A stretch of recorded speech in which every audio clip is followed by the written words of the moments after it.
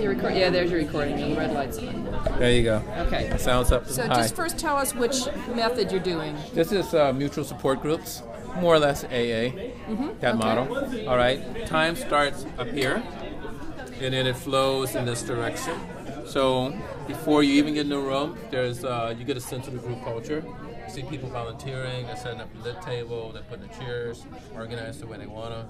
There's an opening and welcome, there's an invitational part, and then there's a text. And even people who are doing it orally very often will speak to what's in the text, which are, in AA's case, 12 steps, 12 traditions. In the other groups is the Constitution.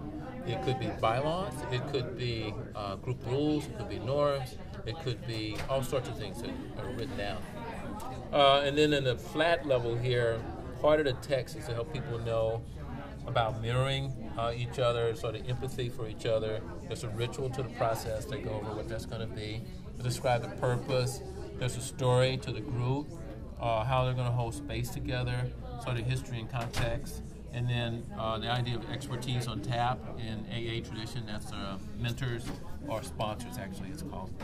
And then around in the next level, people are honored. Each one can share their story. You're permitted to dwell on emotions, which is really important. The circle is respected, so everyone's equal. There's shared airtime. Things happen over and over and over again. There's tremendous iteration and reiteration. Respected boundaries, confidentiality.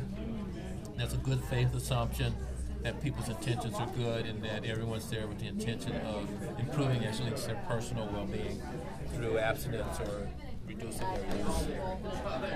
Closing out, there's a sense of spirit. And from the spirit filling us up, it's easier to let go of old patterns and old material ways of living.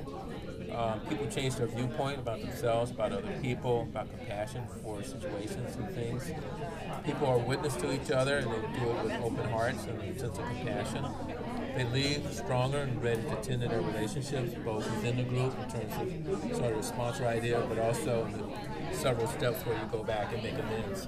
And then it's always an ending ritual in a lot of traditions. It's particularly AA, it's a serenity prayer.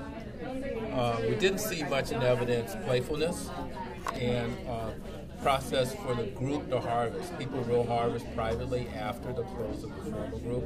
They'll go off together and talk, or maybe you'll harvest with your sponsor, but not as a formal part of the group. That's my text.